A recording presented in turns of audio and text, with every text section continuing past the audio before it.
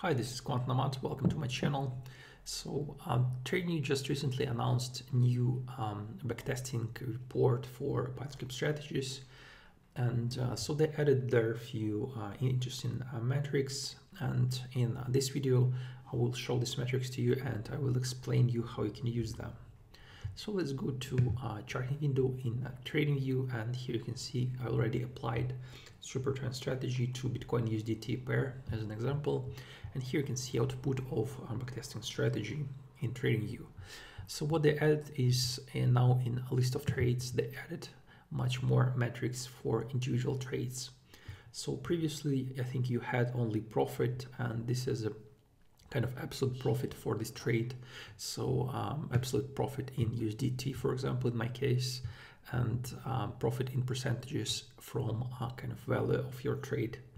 But now you have much more interesting information. So first of all, you have here cumulative profit. So basically here you see the number, and this number is basically your current equity after this trade was closed. So you can see kind of what is the influence of your trade to your equity, to your kind of total strategy performance. And this number in percentage terms is just your profits related to your current equity. So basically, to get this number, you need to divide your profit by your current equity, and you will have this number here. And I think the most interesting part is that now you have two more interesting metrics. You have run up and drop down metrics. So what do they mean? So basically, run up will show you what was the best moment during the trade life to take profit. And for example, you can see we have here a losing trade, but there was a moment in this trades when we can actually quit this trade and earn some money. And here is also drop down, and basically shows you what the worst moment during your trade was. And so basically, if you exit your trade at the worst possible point, so what was your P&L basically.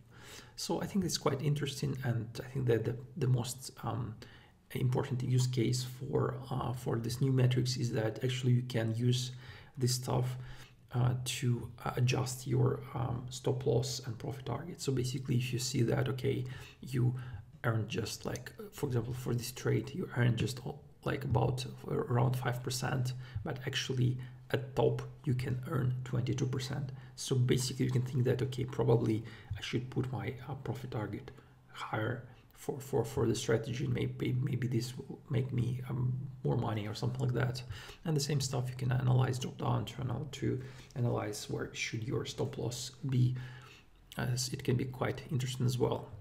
And unfortunately, this stuff doesn't work with the AutoView plugin, so you cannot export it and pass it in Excel, because I was quite interested to export this data, put it in Excel, and kind of calculate some adjusted performance based on kind of new stop loss profit target. So probably you can, in Excel, you can probably even to compute to kind of to find optimal profit target, for example, for your strategy.